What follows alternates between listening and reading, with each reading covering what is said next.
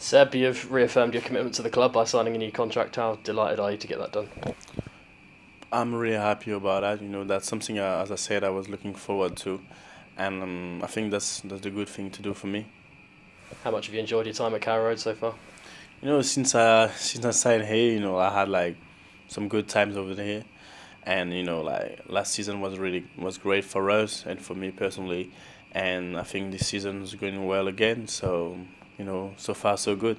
And as team captain, you must feel really settled at the club, and obviously you've won your place back in the team for this season. You must be really happy. Yeah, like I've been promoted captain, and that's something like I really appreciate.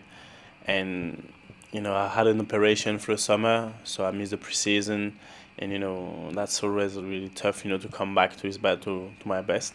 So I was working hard, with all the staff, and I'm lucky, and now I'm back on track. You feel you're fully back up to speed after that injury?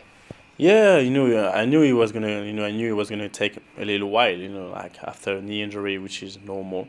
So I took my time, and I think the staff trusted me, and I was working well with them.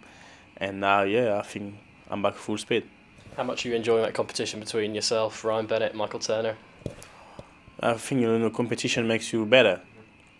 We need competition if you want to improve ourselves, and I think that's good for the team to have many few good centre back, and no matter who's playing, I think it's gonna make the job. And your aspirations for the season ahead and the remaining years of your contract, I mean, you must be looking to help the club grow in the Premier League. That's from the day one I've walked in. That's what I wanted to do. To help this club to grow up, and to go further and further. So with me or without me, I think the club was gonna do it. But I'm ready to be part of it.